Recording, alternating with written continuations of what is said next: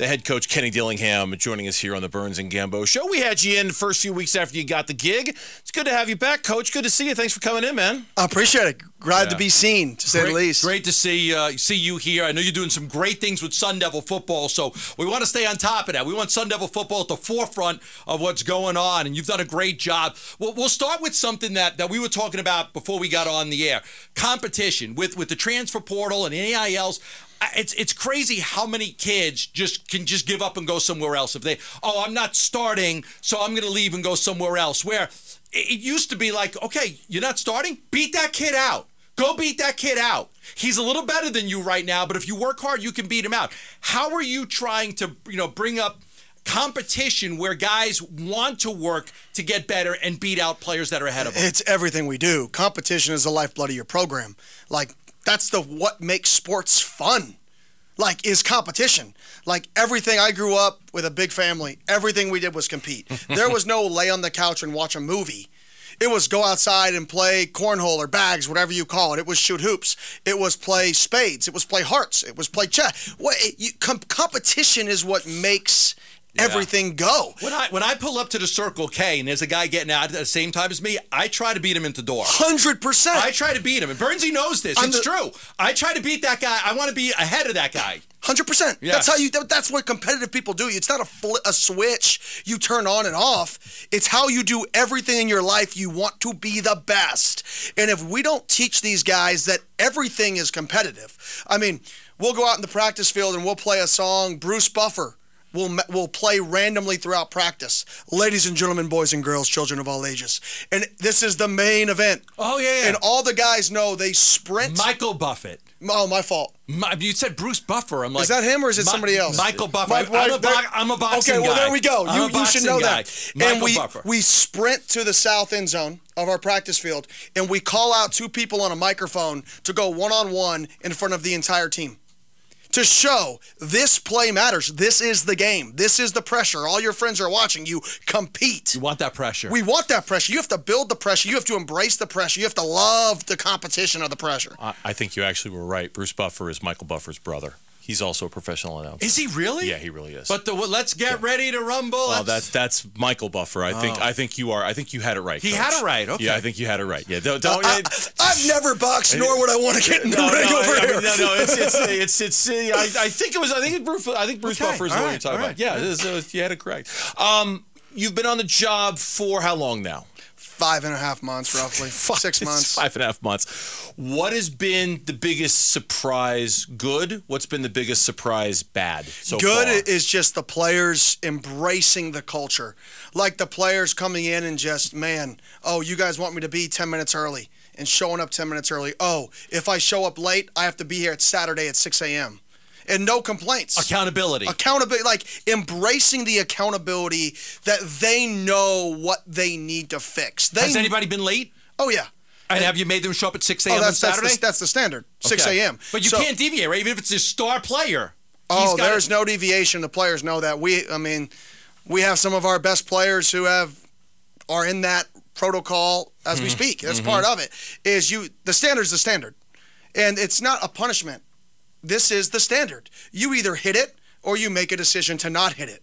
It's not me being the bad guy. It's you making a conscious decision that the juice was not worth the squeeze to wake up to be on time. So guess what? You're going to be at 6 a.m. And it's your choice every day if you want to be on time or if you want to show up on Saturday. It's your choice, not mine. Biggest surprise on the bad side?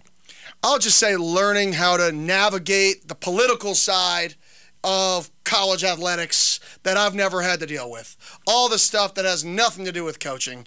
Navigating all of that stuff is tiring, tiresome, weary, and it is a pain in the butt. Can you give me an example of a specific? I'm not going to give you an example of a specific, but just all the other stuff that I'm a ball coach. I started coaching 8th graders. I started coaching freshmen. I knew nobody in athletics in general, and I climbed my way up coaching ball. Point blank. So all of this new stuff. Meeting with boosters. Not necessarily those. I like people. I don't mind going and having a drink with somebody and getting to know people. It's just all the how you operate travel, how you do this thing, how you do that thing. So, like, all the dotting I's, crossing T's, the devil in the details, all the stuff that goes a part of being the second largest university in the country and having to do with all of that stuff that is just annoying, for lack of a better term. So much talent in the state of Arizona. I know you've got your eye on it. I've heard a lot of good things from a lot of the high school coaches really excited about the direction of ASU football right now, and maybe wanting to make sure that their kids stay home and go to ASU the way so many great players have in the past. Tell me where you're at with that. Working with the high school coaches, getting in. I'm sure you got to go to a bunch of games, making sure that you're front and center so these kids know that ASU's an option for them. Yeah, I mean, we're definitely front and center, and we're showing that. I mean, look at the staff I hired. I mean, when you talk about you have 5 guys Sean Aguano coached high school football here. Yeah. I mean, that's incredible when you look at the staff. He was my wife's teacher. Unbelievable. Yeah, he was my wife's teacher. Crazy. And then she was like one of the managers for the football season one year. So I mean, we've shown that it's important, and we've got some guys who are very interested in us. But this process of recruiting is now done 2 to 3 years in advance. So to think I'm going to show up and wave my "I'm from here" flag, come follow me, and everybody's just going to flock to Kenny Dillingham. Doesn't work That's that way. so unrealistic. I wish it did. I wish I could plant my flag and everybody came here. It's not going to work like that. This is going to be a 2 to 3 year process to keep these kids in the state. And what are we going to have to show as a program and as an institution is that, one, our institution is committed to putting the finances in to win at a high enough level, and us as a staff are committed, right, to building this program up to be good enough to keep our top players in state. And that's really the challenge. How many head coaches do you have on your staff right now? Former head coaches do you have on your Former head staff? coaches, our defense coordinator, our offensive coordinator, our special teams coordinator, our running backs coach, our tight ends coach. 5 of the 10 have head coaching experience. Clearly by design? Clearly by design. Tell me why. I mean, I know why, but tell me how it helps. I mean, I know why. I mean, one thing I learned in my career, when I led a quarterback room, golly, was that easy. They showed up on time. They were smart. They did everything right, and there were 5 kids. Then I led an offense. Or then I led quarterbacks and tight ends, and I'm like, whoa, okay, twice as much responsibility. I have 12 kids I'm responsible for. Then I led an offense. Holy cow. I'm at Auburn, and I'm leading 55 people. The responsibility level escalates. So then when you have all these head coaches who are used to dealing with 120 kids, right, and now they get to focus on 7. Think about the focus that they have. They're used to putting in the time and the effort and the commitment to 120. Now they're focusing on 7. It's like having a smaller classroom as a teacher. That's exactly right. These guys have been teaching in a lecture hall, and now they get to teach basically study hall. And that is what is so unique about having these head coaches. But how about challenging you? I mean, I know you want to be challenged, but you don't want a bunch of yes guys around you. 100%. You want guys that have had the experience and they can pull you aside and say, hey, I don't think you're doing this the right way. Oh, no doubt. And that's one thing about me. If anybody knows me, I'm the most unstubborn guy in the world. That's probably my fault, is listening to people. That's my fault. I have standards for what I believe in and what's right and wrong, but I listen to people probably too much, right? And I have probably too much blind faith just because I believe in people. And, I'll give you an example of that. I wanted to bring out a basketball hoop to practice for the main event, the competition, and have our players do a one-on-one. I got a basketball out there, throw it off, have a little fun in the middle of practice. And Charlie Regular, our special teams coordinator, is like, Kenny, they're in cleats. They're not going to be able to do these moves. Somebody's going to get hurt if we do this. Why don't we have a shootout? And I'm like, you know what? You're probably right. Let's turn this into a shootout. Good. But it's a great example of me. I'm like, no. If you're going to put a basketball hoop on there, you're playing one-on-one. You're not going out there to shoot. You're going to back somebody down. You have helmets on. You're going to throw an elbow. You're going to put the ball in the hoop, right? And Charlie's like, they're in cleats, Kenny. Let's calm down, right? So I have these people that I think outside the box. Reel you in a little bit. Reel me in and say, yeah. I know you think creative and probably too outside the box, and they get to put me back in it a little bit. I've got somebody who reels me in every day. That's his job description. Seriously, I'm the highest paid dog walker in America, Kenny.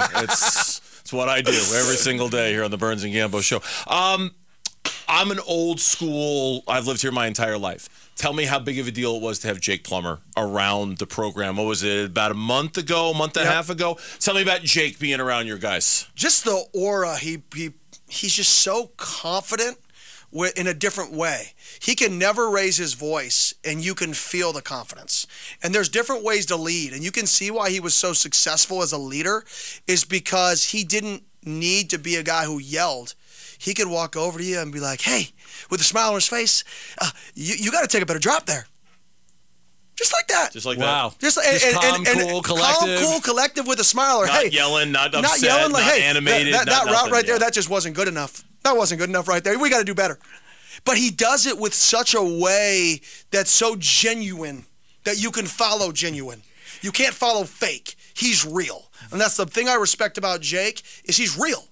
Everything he does is genuine. That team, not just Jake, but that team captured the hearts and imagination of this valley. You know that. No question. Juan Roque, one of the great offensive linemen, Keith Poole.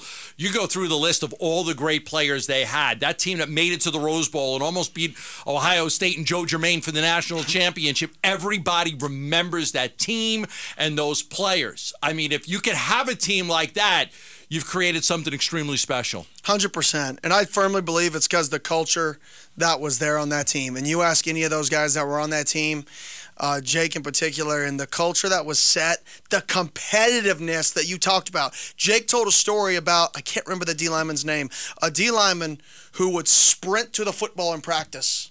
Derek Rogers? I can't remember his name. I don't want to just say a random name. Yeah. And he goes, because we weren't sprinting to the ball, so we made it an emphasis of practice. So this dude sprinted 40 yards. And then the next day, 2 people sprinted. Then the next day, 4 people sprinted. And then the next day it was 7. Next people was all 11. And it started with one person setting the standard for what greatness looks like and competing to be the best, that they would start to compete to be the first one to sprint to the ball 30 yards down the field. And that goes back to what you said is you compete in everything, and then do you want to win? Like, the goal is to win. Do you want to win? And this is what it takes. I know there's many quarterbacks on your roster. I want to start this segment by asking you about Jaden Rashada and what you've seen out of him and how it relates relative to everything else, because he's a very high-profile addition to your program. What can you tell us about him and kind of how he's fit in with the competition? I mean, unbelievable kid. I mean, he's just an unbelievable human being. Humble, I mean, cares about people, quiet, understands his role, understands that, he's not going to come in there and people aren't going to instantly respect his leadership, and knows that he's got to work for that respect. And then him as a player, I mean, he's super talented, right? He's got a long way to learn and grow in this game still. He's a true freshman, but he embraces that. He tries to come up and learn extra. He texts me all the time watching extra film. And he's like, hey, I'm watching film. Not because he has to or because he thinks it impresses me. It's merely because he knows he's so addicted to trying to be better. So I couldn't be more happy with the kid. How do you think he fit? Oh, go ahead. You got a lot of competition at quarterback, though. With 3 guys battling for the job right now? We do. We have him, and then we have the other 2 who are both, starters in Power 5 football in the past, who are both really talented. Both can't play golf at all. Right? We played yesterday, including myself. Well, none of us can play golf. Only Coach Baldwin can. But those 2 are just They're friends, they're buddies, they're super smart, they're intelligent, and I mean, we're in a good spot. I know fall ball, Camp Tonazona practices. You guys are kind of going into the slow part now, if there is such a thing, of the college season, where there's not going to be a whole lot going on, and then things are obviously going to ramp up very quickly. When do you want to know who your starting quarterback is going to be? When do you feel like you need to know who your starter is going to be? Well, definitely going into week 1. Okay. I'm not a person that hides who the starter is. So when you have a decision, you will announce it. 100%. You won't play coy. You won't play the game. There will not be games. Okay. There's not in my opinion, the competitive advantage of another team knowing your starter is not nearly worth your team not knowing who the starter is and getting the leader in front of your team. That's a great point. So the whole shell game of who the starter is. Let me push the person who deserves the job so the team can follow somebody. So when we know a starter, we'll announce it. Now, the latest we'll announce one is going into the game week, because if one doesn't emerge and name himself, right? That's not good. Then guess what? us as a staff are going to have to pick who that guy is. I hope somebody emerges themselves and everybody knows who that is. I was just going to ask you, is there an ideal time for you to say, that's the guy? I mean, I would assume the more time, the better for that player to get ready, right? 100%. The earlier that somebody emerges, the better it would be. But it's also, it could be a good sign if you have two people that maybe are both having a great camp. Right. And they don't separate. Now, it could be a bad sign if the opposite happens. Two people have a bad camp and they don't separate themselves. So the key is there a separation that everybody on the team can see? It shouldn't be me announcing the starter. It should be this team expecting, when am I going to announce the starter? There's a difference. The team knows there's a starter. It's clear. I just announce it.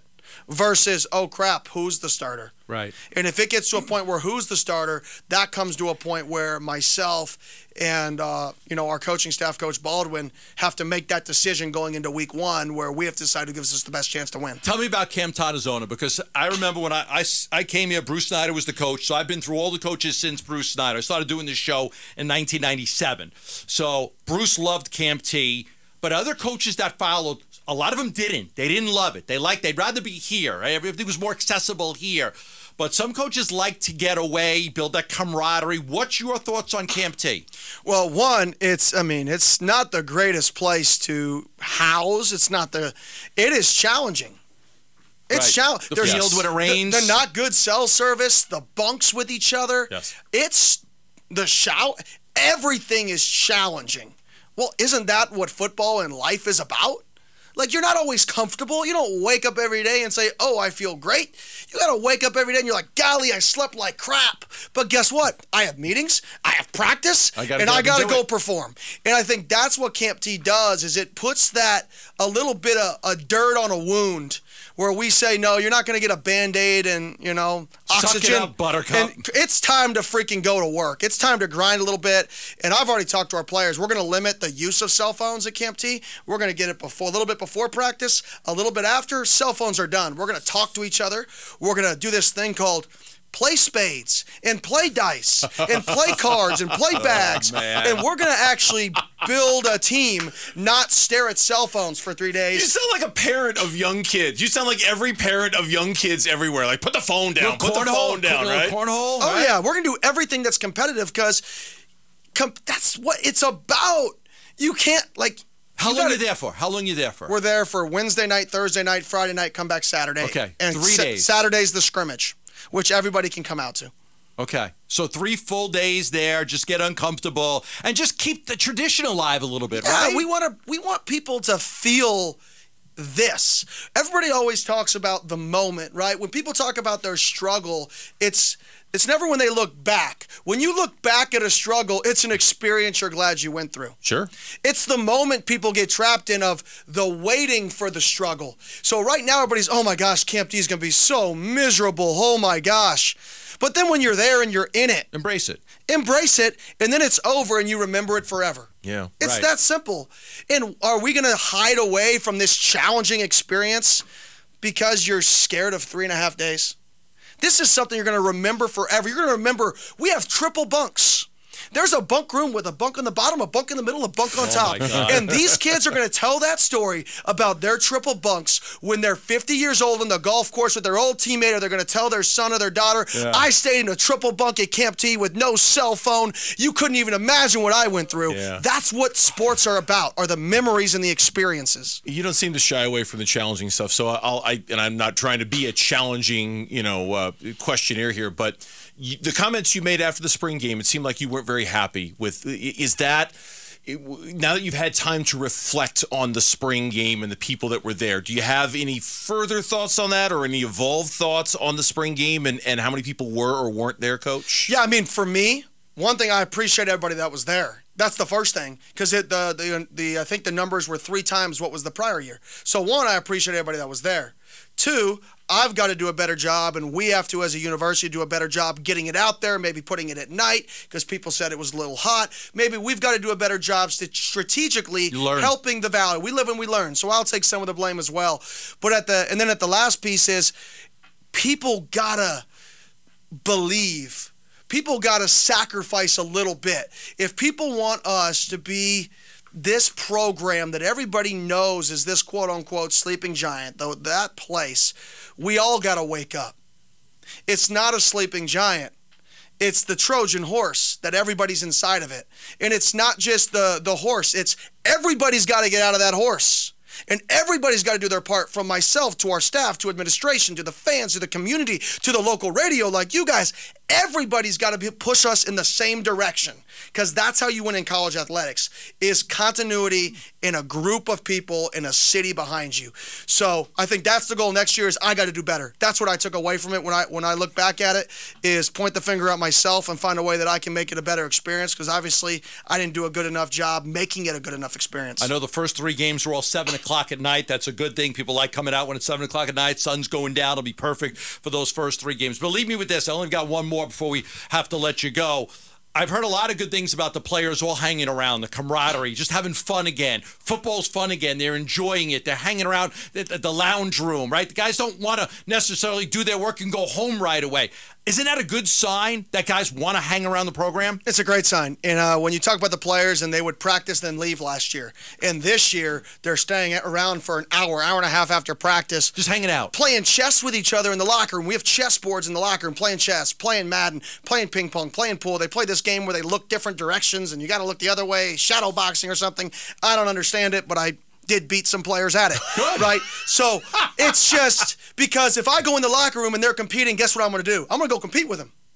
And so I think everything we do in this program, right, is if I can compete with you in it, I'm going to. And I tell them all the time, I am unathletic, so I'll compete with you in anything that doesn't take athleticism, and I will beat your butt. So bring it.